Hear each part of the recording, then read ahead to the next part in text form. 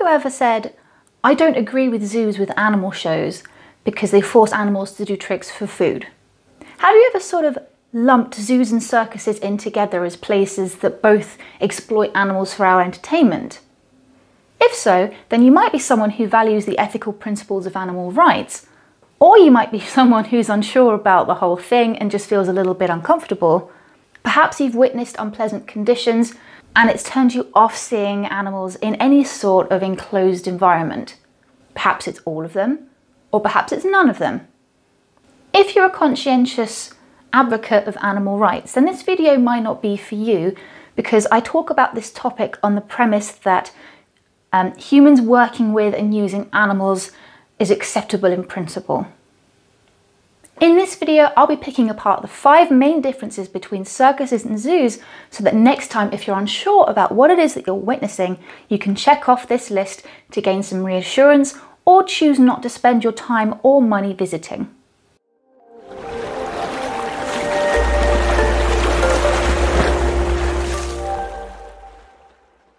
Hello and welcome to this episode of Emma's Deep Dives, the channel where I, with your help, change the narrative on what we understand about animal welfare and the impact it has on our thoughts, feelings and decisions we make every day.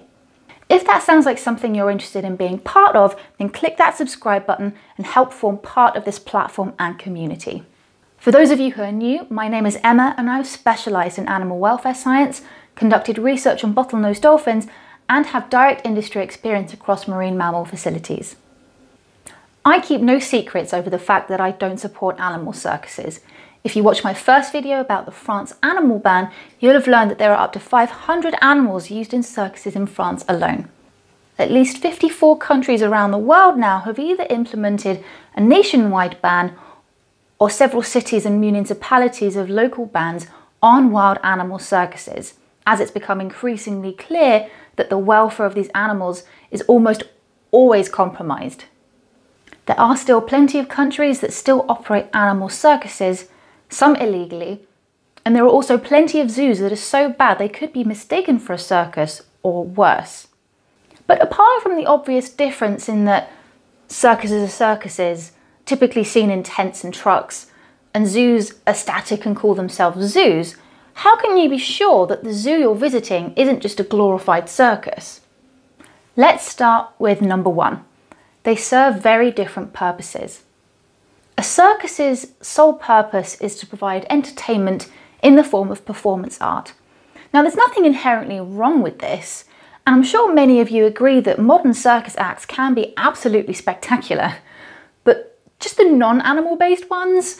Using animals in circuses is a really outdated practice, but it still occurs.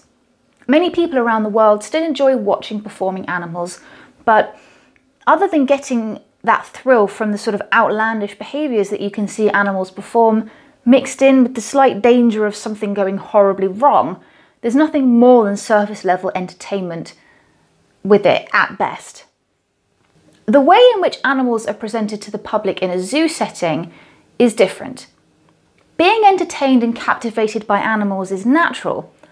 And just because we enjoy marvelling at a zoo animal doesn't mean to say it has to be a bad thing. But what makes the difference is the context by which we are entertained by them. One of the main purposes of zoos today is for education, or edutainment, the process of being educated in a way that is also entertaining. Zoos must ensure that there's enough accessible information about the animals that you're seeing in front of you and how they connect to their wild counterparts. Facilitating these positive experiences is essential in connecting people to the more inaccessible parts of the natural world outside of zoos. This is something that is not facilitated in circuses because the information about the animals and their natural habitats is irrelevant to any part of the performance. Difference 2. Training style and the purpose of animal training. This and the next reason are the primary areas where animal welfare is most negatively impacted in circus environments. The purpose for training animals in circuses is, as you guessed it, for entertainment. Due to the nature of circus acts and their constant travelling, the requirement for patience whilst animals are learning new behaviours is not forgiving. If you have to leave and get your elephant or lion in the truck. You might not have the luxury of days, weeks, or even months on your side in order to allow the animal to learn at its own pace in a positive environment. Instead, animals are shaped to perform species inappropriate behaviors using very aversive training techniques, like being beaten, poked, hooked, chained up, and not being fed until the animal eventually learns what the trainer wants when it's not punished after demonstrating the desired behavior. It's certainly effective, which is why many dog owners still praise the power of shock collars and fences, but it's incredibly traumatic and stressful for the animals, if that wasn't already obvious. In contrast, training animals in zoo environments serves a significantly different purpose. So many animals are now being trained in zoos and aquariums, like a whole host of different fish species, reptiles, birds, cephalopods, and it's no longer just reserved for the largest and most charismatic animals. The reason why training practices are booming in zoos is because it has huge benefits for animal welfare, including reducing or removing stressful husbandry and veterinary practices, exercise, cognitive engagement, enrichment, building relationships, and even building resilience to new objects, tasks, and individuals. The way in which training is conducted in modern accredited facilities is through using a psychological principle called positive reinforcement. I'll happily talk about that in another video, but basically, if you reinforce or reward the behavior or approximations to a behavior that you want to train, then the animal is likely to increase the same behaviors again until the desired outcome is achieved. This could be training an animal to voluntarily present a limb or its tail for a vet to take a blood sample. It also means that you don't have to catch, trap, or sedate an animal in order to do something as simple as moving it from one location to another. This is much better for animal health, welfare, and building trusting bonds with their trainers or keepers. Number 3, the habitat or environment. The nature of a travelling circus does not lend itself to creating an environment where animals can express or exhibit natural and normal behaviours. Being on the move constantly means spending most of their time in cramped cages, boxes or trucks, possibly running out of water, and lying or standing in soiled bedding for hours and hours and hours and hours. You get the picture. There's plenty of research into the welfare impacts of transportation on livestock animals, and by comparison, they've only really transported the one time in that environment, not constantly driven hundreds of kilometres every few weeks or days. It'd be like keeping your horse constantly in its box while you drive it around, only to take it out once a day to exercise it, if that. You just wouldn't do it. Zoos, on the other hand, should cater to animal welfare as their first priority by giving animals choice and control over their environment and allowing them to express natural behaviours. There's a growing body of literature covering the development of animal care plans for groups of different species in zoos. Experts will have an understanding of what animals require from their wild habitats, and then will try and replicate this as much as possible. Basic things like, does this animal need a dust bath or a water bath? Does this animal need to have a choice of perches at different heights so it can see all areas of its enclosure? How does this animal need to feed? All these things and more are considered, and in cases where space is limited or hunting behaviours can't be fulfilled as they would be in the wild, creative alternatives have to be developed and are constantly improving.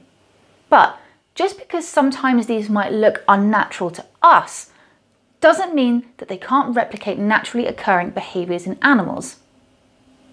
Number 4, conservation. This might be a pretty obvious difference, but circuses aren't exactly hailed and renowned for their conservation efforts. And there's not really much more to say about that. They just don't contribute to conservation. Zoos, unfortunately, also get a bad rap for their conservation efforts, and I believe that's because the way in which zoos contribute to conservation is largely misunderstood. Many people believe that the role of zoos is to create a viable breeding stock of animals from endangered species, which then they maintain and aim to release into the wild.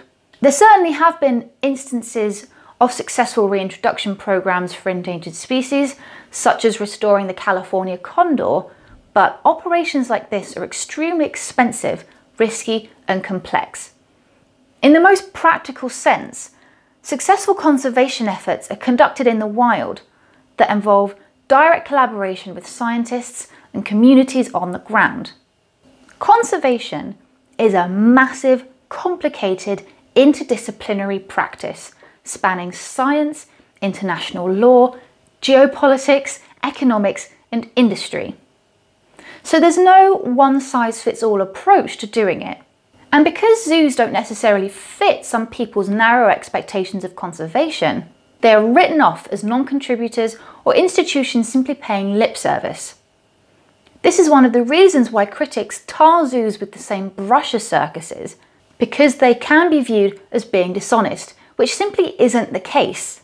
The most effective ways that zoos can contribute to conservation is through raising money and grants, working with partnership programs, and supporting field conservation projects, as well as ensuring that their own facilities operate in an environmentally sustainable way.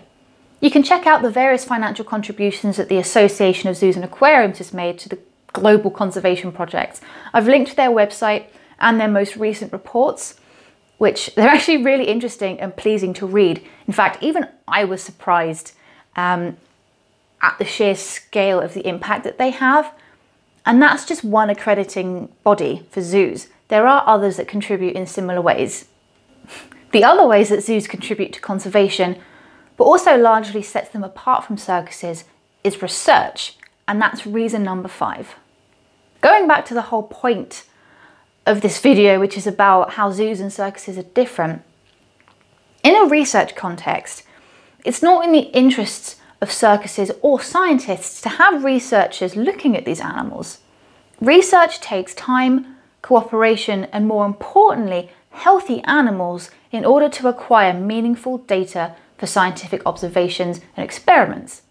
Zoos, to a large extent, can provide suitable baselines and controls that scientists need in order to reliably study animals. Because of the inherently stressful nature of circuses, there's no way that the animal's behaviour is representative of either wild or zoo-housed animals. Not only that, I don't imagine any researcher who cares about animals and their welfare would be remotely comfortable trying to access and study them in that environment. I'm sure a few university ethics committees might have some heated arguments about granting access to this type of study in the first place.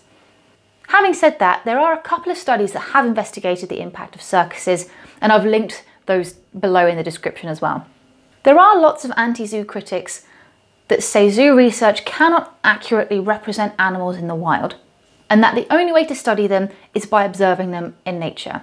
That's all very nice and everything, but the two completely go hand in hand. There are so many things that we know only about certain species of animals because of our ability to have studied them in zoos. Especially our understanding of dolphin communication, which has been studied extensively in zoos, and it's impossible to scientifically control that in the wild. So, there you have it, the 5 fundamental differences between circuses and zoos. I must state though, I don't believe that human-based circus acts bad, as performance art and culture contributes massively to the economy, and it's still tremendously exciting and entertaining.